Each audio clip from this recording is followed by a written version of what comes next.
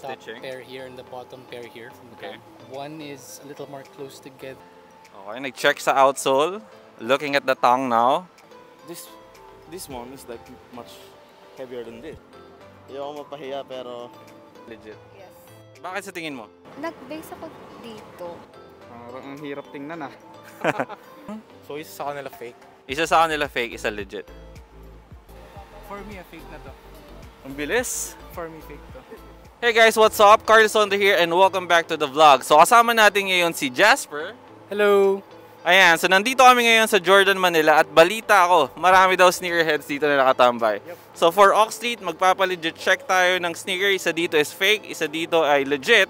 So titingnan natin yung mga legit checking skills nila. So tara, samahan nyo kami.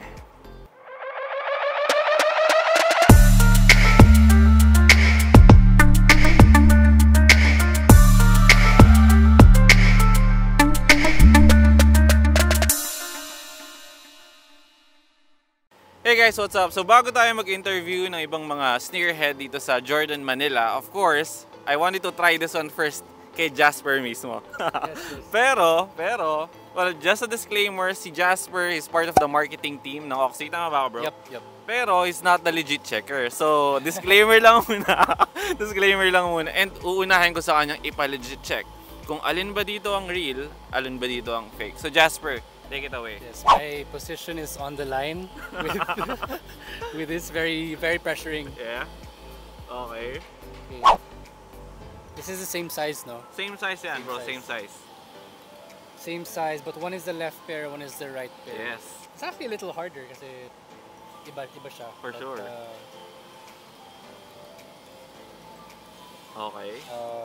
Tumitingin na sa I'm tongue. not gonna pretend to know the entire process of the authentication team, which is a separate team. Okay. But I do have an idea of the, what to look for, like the label, the stitching. So just give me some time. A few moments later. May edit naman to. May edit naman to. Like a 10-minute legit check will be cut Yes, down go to ahead. 1 minute siguro. But right off the bat, this is a really good fake. For sure. Right on par with the mocha we used for Unbox Con. Maybe even better in terms of in comparison. Grabe. I think I'm more of a handicap here because I'm more into New Balance. So, yeah, as I keep saying in interviews, so I'm Shout out not NB number 1. not as familiar with with the Jordans. So habang nile-legit check na, shoutout kay Jack Chu na napakalakas mong budol sa New Balance.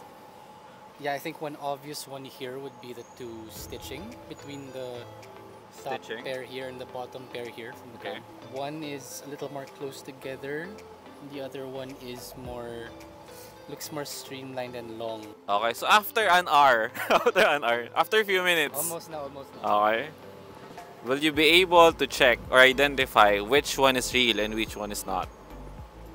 I think so because the most obvious sign in my opinion is the Air Jordan logo. The Wings logo here. Wings logo. This would be the real pair because just by touching the Wings logo, it just feels more premium. Okay. But by touching the Wings logo of the presumably fake pair, it feels more plasticky, which is the most obvious sign aside from the stitching or if you have to take out the insole pa, but I'm not gonna do that now. Okay. So, left pair is the real one and then this is the fake, sabi mo. Is that the final answer? Yes. The one with, yeah. So, let's reveal the answer. So, etong right pair, this is actually the fake one. Yep.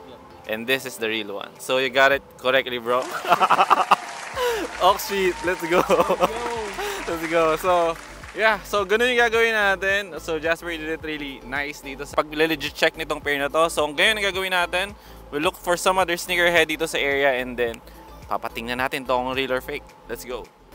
Hey guys, what's up? So kasama natin ngayon si Zeki. So isa sa mga sneakerhead na nandito sa Jordan Manila. And bro, this is the challenge.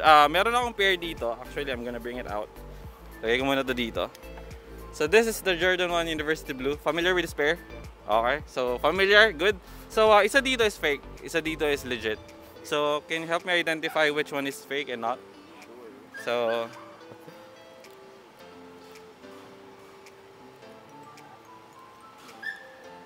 Okay, nag-check sa outsole. Looking at the tongue now. Or sa insole na pala. Is this the fake one? This is the fake one? Yeah. So, is that your final answer? Yeah. Pwede ko bang i-ask muna kung bakit mo na-identify na ito yung fake? I was looking at the tagging Okay. and it didn't look of quality since the text was like over. There's some parts of the inside the quality is not good. The stitching, Okay. I think. So, let me reveal. So, ito yung fake, he said, and then this is the original pair. So, the truth is, both are used actually. Oh yeah. But, this is actually the legit one. Oh yeah. Yeah, this is the legit one.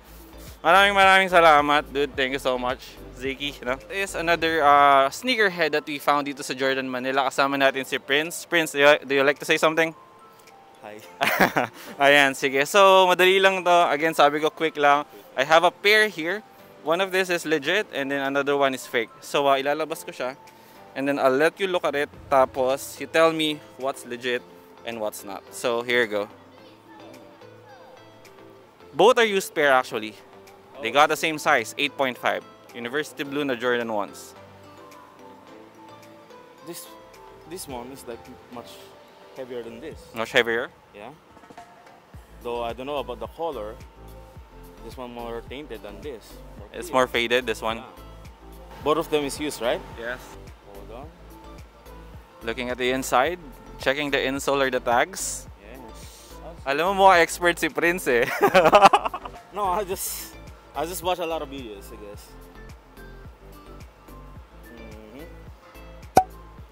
They have the same thing. I guess I would say this one, I guess. That's the real, that's the fake. I think this is the real one. Etong ano, this is the right pair. Okay, so you think that's the real one. Okay? Is that your final answer? Yeah, I think so. So this is the legit. Okay, so to give you the right answer, the one you're holding is actually the legit pair. And this is the UA pair. UA pair? Yes, this is a fake one. This is a fake one. Thank you so much, Prince. Thank you so much. Thank you so much. I'll see you in the next one. So kasama natin ngayon si James, nakakabili lang from Jordan Manila. And I think isa to sa mga mga gustong-gusto talaga itong brand na to. So bro, masabi mo ba expert ka sa Jordans? Ay hindi, actually na-hook up lang ako last month nung nanalo ako ng TS from Titan. So, What? build yung interest. Travis ka. Sana all. Anyway, so may papakita ko sa inyo na pair. This is the University Blue Jordan 1. It released last year. So, let me know.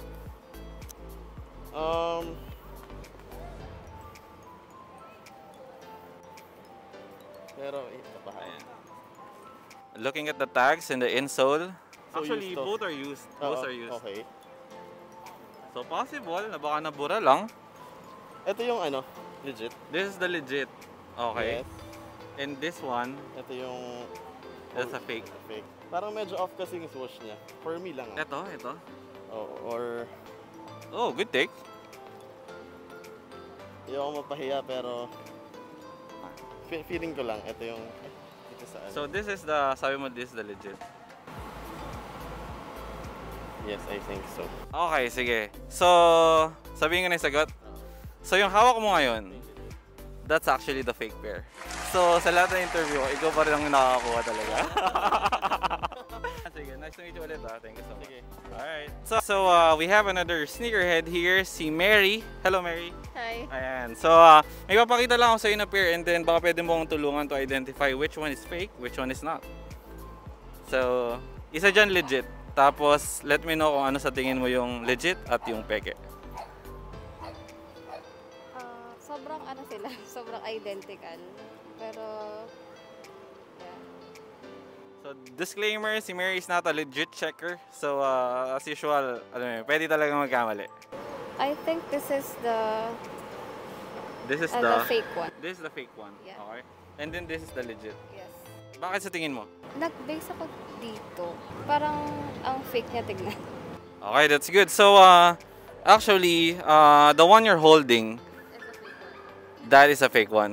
And this is actually the legit. Both are slightly used, pero may mga ilang lang sa pattern. So, ayun, no? So, unfortunately, she got it wrong, pero maraming salamat, Mary. So, thank you so much for Hey guys, so kasama natin ngayon si Jeff. Bro, what do you want to say? Kamusta? Ayan, sige. So, meron lang ako ditong pair na gusto sanang magpatulong sa'yo para i-legit check.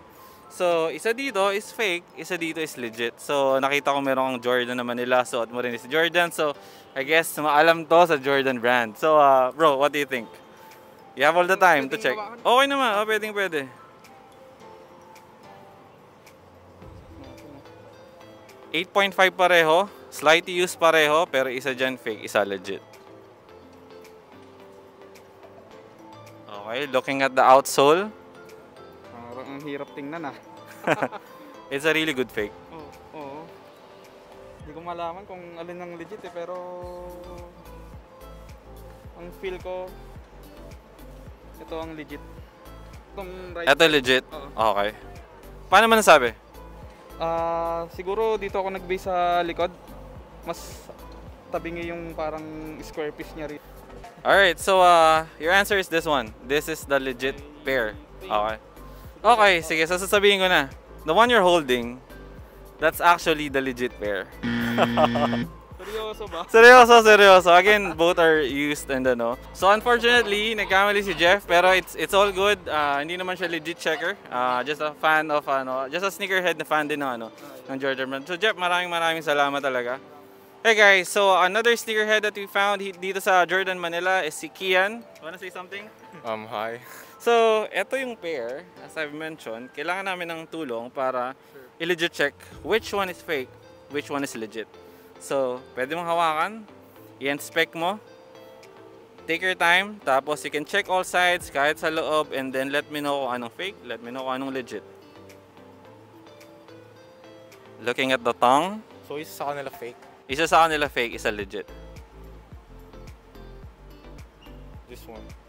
That's the... Fake. This is the fake one. Okay. And this is the legit. Why do you think? The hose.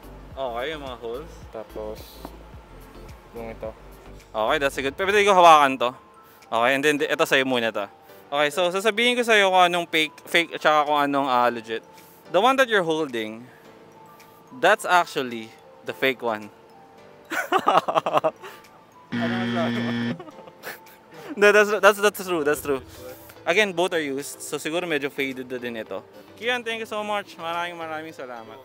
Hey guys, so for the last interview natin, kasama ko si June and even si Kenneth. So ipapalegit check lang natin itong pair na meron tayo. So bro, isa dito is fake, isa dito is legit. So I'll let you inspect that.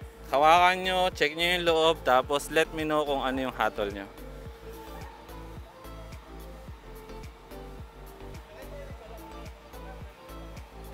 For me, fake na to. Ang bilis. For me, fake to. This is the orig. Okay. Sa insole pa lang. Actually, this is used. Baka magkamali lang kayo na may nakita kayong something. Okay? Okay. Sabi ni June, this is the fake, this is the legit. Medyo madulo. Linis pa yung ano yun. Pareha sila used. So, will you still stick? Ito yung natin, ito yung fake natin, and this is the legit. Okay? Final answer. Final ko na. Okay, how about you, Kenneth? Final na rin, same. Okay. So, pwede mo bang hawakan to sa gilid? Tapos ito hawakan mo. Bro. So, June, yung hinahawakan mo, to tell you honestly, that is the fake pair. And this is the retail one. Yan yung legit.